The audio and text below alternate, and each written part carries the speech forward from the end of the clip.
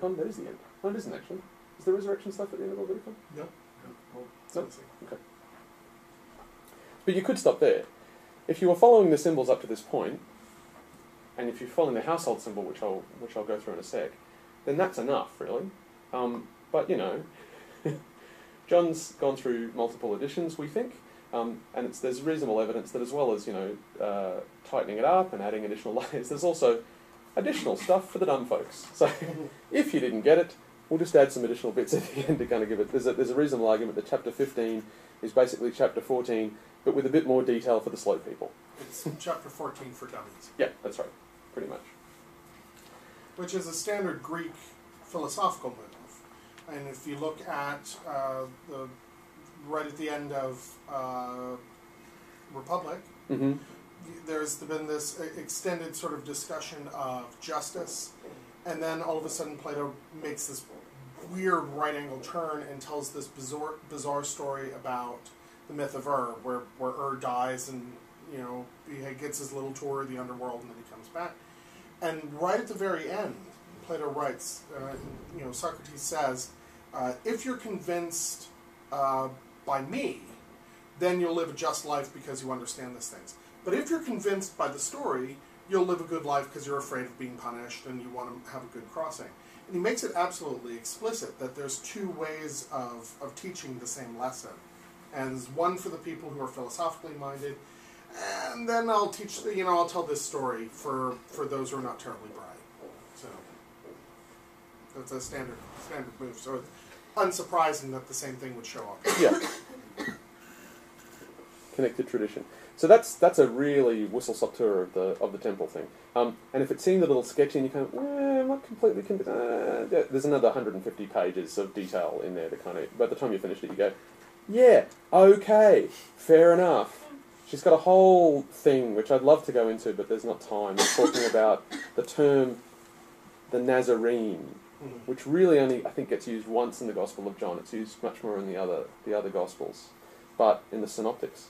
But she connects it to the prediction in Zechariah of who the builder of the temple will be, who will be the one who destroys and raises the temple. And he's referred to as the branch, and the term in Hebrew for branch is nitzer. So she goes to some effort to kind of draw this big line around various uses of the term branch and the two different words branch and the way that shows up in Isaiah, and to kind of say, so there's a... You know, John doesn't make a big point that Jesus was from Nazareth, but at some point he's referred to as the Nazarene. In the Passion narrative he's referred to as the Nazarene. So there's an argument that what the Gospel of John is getting at by pulling the term out at that point is to say, and, wink, builder of the temple, right? Because we've read Zechariah. Am I right? Okay. And then on we go. It's another one of those, wow, that's a really long bow, but I love where you're going. So that's the temple thing. Any questions, or you, Ralph, you're a bit frowny? Oh no. You know, I'm just putting myself in the mind of the time and thinking, if you take a postmodern perspective, how many stories or how few stories, right? What we would think, how few stories have they really done? You know, we might casually today throw in bits from Star Wars or you know, all sorts of things. Mm-hmm. So they will casually throw in bits from earlier ones, whether it necessarily means that it's the link they're making, or it's just because, you know, or is it just in the background when you're writing, you know? And it's just the terminology. I mean, I think, you know, you can talk about the philosophical tradition of getting a concept across by having a conversation where some people talk and one person doesn't get it, because that's, or you can think of that as being a philosophical approach, or you can think of it as being a literary tool, which they happen to know because there weren't that many books that they've read. Sure. And the ones that they've read used that tool and it seemed to work pretty well. Sure. You know, we have PowerPoint. Right. Right. If it was written today, they mightn't have somebody that they talk to who doesn't get it. They would have some bullet points. So I guess so just to take the living water thing as an example, right? Because that's another long bow, right? Yeah. But so to me, the way the way I kind of take that, for someone writing at that time, if they're well studied in Scripture, then when they're trying to look for a nice image to portray some aspect of what the ministry is about, so they've got that whole scriptural tradition behind them. They're looking for living water. That's a beautiful, we'll use that. Living water, we'll say that. Without necessarily going, oh yeah, that really connects to all that stuff in Ezekiel. But it's there as sort of tacit background in the writing of the text. And for someone else reading it, that resonates with them, and it brings a particular connotative kind of web with it that is communicative. Yeah. And the trouble is, we're not steeped in that scriptural tradition, and we don't have all that. So the gift that Dr. Coloe brings, I think, is she's not saying it's a didactic process of drawing these really strict links. She has to do that in order to take the tacit for them in the first century and make it explicit for us and say, okay, so it's reasonable to suggest that the field of association that's being summoned by that word is something about this stuff. And that's what's in there as a connotation for someone in the first century. I guess it's that sense of making the associations, but then reminding people they may just be casual associations. Yeah. Oh, yeah. And she's pretty thorough about that. I think that's that sense of... The kind of thing I was frowning really was like with the Nazarene. The author may have just said, he's the branch. And then in subsequent transcriptions... It became the Nazarene. Yeah. And if it's only... The Nazarene is seriously only used once in the whole text, chances are it may have just been the branch. Maybe. Possibly. Maybe. Chances are, right? If it's more often than not, then the chances are higher that it's the Nazarene. That means the fewer it's used, the chances are lower that it's the Nazarene, the chances are higher that it's actually just the branch. And there's interpretive principles in the way one reads New Testament scripture these days, where you look for those weird little details that seem like a strange inclusion. What's that? Why is that there? Well, we don't necessarily want to attribute that to a certain intentionality on the part of the author. No, not necessarily. Yeah. And Dr. Cole's quite thorough on that stuff. She kind of says, okay, so one could speculate. Yeah. Is that the case? No idea. But wasn't that fun? All right, so I'm going to press on. Conscious of the time. So the term "my father," Jesus refers to God as my father quite a lot through the Gospel of John, and it's important to get a little clear and strict on what he may be trying to get across when he says my father. Standing in the 21st century, after what now, 30 or 40 years of feminism, it's almost de rigueur to take a critique of patriarchy into any look at biblical theology, and to kind of reflect on what we know about how Roman households looked and the paterfamilias, and that whole sense of the kind of authoritarian father ruling over the household, and to kind of look at this and go, whoa, I don't want to live in my father's house, that's horrifying. Is that what Jesus means in the fourth gospel, is the question. Now, one of the most beautiful gifts, I think, Dr. Coloe gives us in dwelling in the household of God is to really dig into what might be meant in the gospel itself and what might be meant in the first century Palestinian social environment by father and household. Does it mean what we fear it means? Does it simply mean what we'd like it to mean? As we project our desires and expectations from here onto there? Or does it mean something that has potential? And she paints a picture in which the third is the case. So the first thing is to look at the image of father in the fourth gospel. Now, Jesus refers to God as my father. He refers to the temple as my father's house in the early part of the gospel. But what characterises this father-son relationship that we're talking about? And Dr. Coloe pulls out several themes. The first is the surrender of power. So Jesus never refers to God as telling him what to do. He never refers to God as being authoritarian, or of issuing instructions, or of being strict, or of being any kind of disciplinarian. He always uses phrases that refer to the surrender of power from father to son, the giving over of agency, the handing over of authority, the giving up of, not the holding. So that's the first thing. The second thing is there's lots of passages where he refers to the son can only do what the father has taught him, that kind of thing. Slaves don't learn, children do. So the second thing about the relationship, it's about the being drawn into a relationship of learning relationship in which a certain kind of being is modelled. So there's the sense in which a son is apprenticed to his father. Now, if we hang out with the classical infancy narrative of Jesus, and we hold that he was raised by a carpenter called Joseph, I can't think where he got this idea from. And it's appropriate to point to that since we're in a Josephite convent, I think, but still. So in general, the relationship between father and son that's portrayed in the gospel isn't what we may fear a father-son relationship might be like, and what many of us might carry as an assumption of that relationship from our own relationships with our fathers. It's a really deep relationship of intimacy and mutuality in which the connection between father and son is so deep that it's described as indwelling. So there's a deep intimacy. There's a transcendent mutuality. It says, so I've got a couple of quotes there in the first chapter. In verse 13, children born not of natural descent, nor of human decision, or of a husband's will, were born of God, it says of the people. And then in verse 18,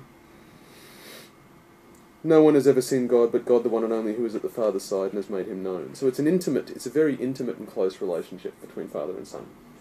And it points out in John 13 that it's not just, so when we talk about the children of the Father, it's not merely the kin of the Father, born not of blood and not of a husband's will, but of everyone that decides to join in. So it's a voluntary family, which is a very wacky 21st century notion in a way, right? But the household considered in this way, and this is a first century Palestinian household. So, okay, decenter your mind from, a 21st century 3-bedroom nuclear family house and visualize a house with something like 20 or 30 rooms in house. which... Sorry? It's a share house. It's a share house. A very, very big share house that has space for the elders of the family, all the kids and their kids, the various hangers-on and friends of the family that don't have anywhere to be at the moment or are visiting from out of town for an indeterminate period, and people would come and visit for months because it took ages to travel anywhere. The various servants and slaves and various other people that are around who are all part of the household and who are all considered part of the family and who all have to be cared for. So it's an open and inclusive sense of what a household can be. Not a rigid, strict, authoritarian, hierarchical structure of household with the father at the head telling everybody else what to do. So, to summarise, while gender is inherent in flesh, and the story of the Gospel of John is of a flesh and blood human being called Jesus, who we know as the Christ, therefore, in describing a family relationship with God, you have to use a gendered term. There's no alternative. So he refers to God as Father. But the sense of that relationship transcends the symbol of father. It stretches the mind out into a deeper, more mutual, more intimate, transcendent relationship.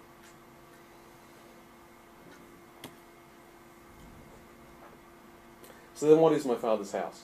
In the beginning of the Gospel, it's pretty thorough. His Father's house is the temple in Jerusalem. And then during that period where there's the kind of, from the overturning part to the various replacements that happened during the Feast of Tabernacles, from verse 7 onwards, to then the final, there's a series of final disputes, after which it said Jesus leaves the temple and doesn't come back. He leaves the temple, goes east and crosses the Jordan.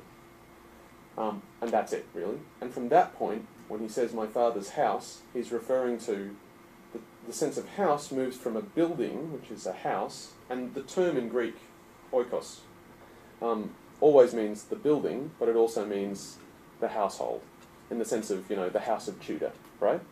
It's not a building, it's an inclusive sense of a whole household. So crucially in John 14, he says, in my Father's house there are many dwellings, I go to prepare a place for you. There's a whole digression on what preparing a place means all the way through the Hebrew Scriptures, and it's always used in reference to a holy place or a temple or the tabernacle. What does he mean when he says, in my Father's house there are many dwellings? Now, classically, that's always, in Catholic tradition, that's usually taken to mean he's saying, I'm going off to heaven where everything is pretty, and there are many pretty rooms, and I'll prepare pretty rooms for you, so that when you die, and you come to heaven with me, and we live with my Father in his beautiful house, you'll have a pretty room to live in. I'm being a bit dismissive. But that would be odd if he was saying that, because all through the Gospel of John, when Jesus refers to eternal life, he's always talking about here and now. He's not talking about some life lived in heaven after death. That's characteristic of how he talks about an afterlife in the Synoptics, but he really doesn't talk about... briefly refers to resurrection at the end of time, at the final days in the Gospel of John, but the phrase eternal life, or as Dr. Coloe translates it, eternity life, aionon zoon, the life in the aeons, if you like, eternity life is a different mode of life lived right now. So it would be odd if he's talking about what's going to happen to us when we go to God's pretty house in heaven. All through the Gospel of John, I could be preempting something that I'm supposed to talk about later. I'll just say it now, and then if I have to say it, I'll just come back later. Dwelling. Meno is the verb in Greek. What does it mean what does it mean when he says there are many dwellings or many dwelling places? Every time that verb meno is used in the fourth Gospel, it's always about God dwelling. The Holy Spirit dwells here. God dwells here. The Father dwells here. God's always doing the dwelling. So at a first read of that, he seems to be saying, in my Father's house there are many dwellings for you. But actually when you look at how that verb is used rigorously through the whole Gospel, and it's never used in another sense, it's really unlikely that's what he's saying. What he's saying is, in my Father's house there are many dwellings for God. I go to prepare a place for you.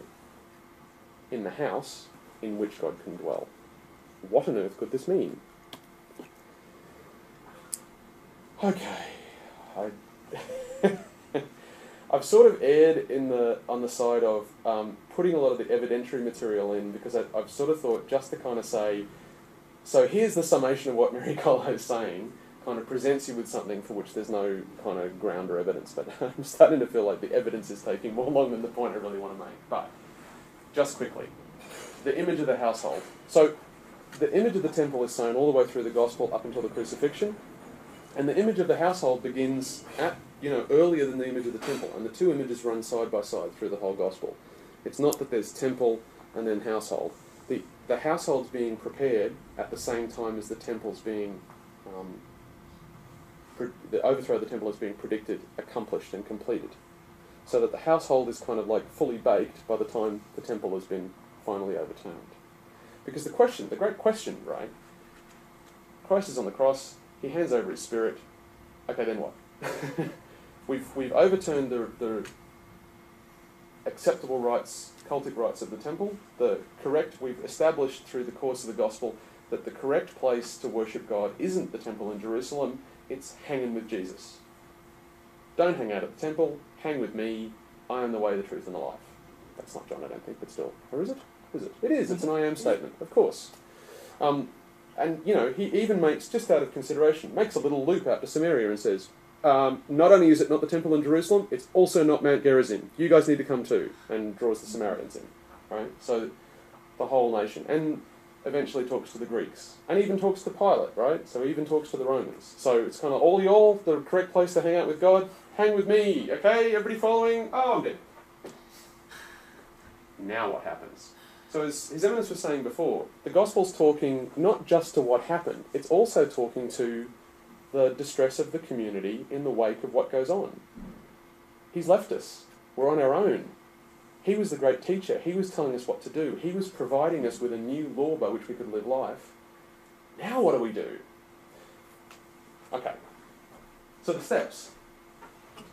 In the Gospel of John, John the Baptist, although he's never referred to as the Baptist, in fact he doesn't even do any baptizing.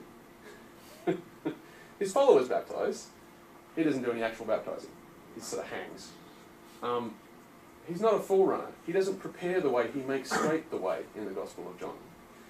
Dr. Coloe argues that if you look at... Okay, so hang on, just a little bit of prep. In first century Palestine, if you're going to have a wedding, the first thing is the bride and groom have to work out who the bride and groom are. Step one, the bridegroom sends usually his dad to negotiate with the bride's dad about how this is all going to go down. But the dads can't talk because there's too much face at stake. So you need a buddy, who we'd call it.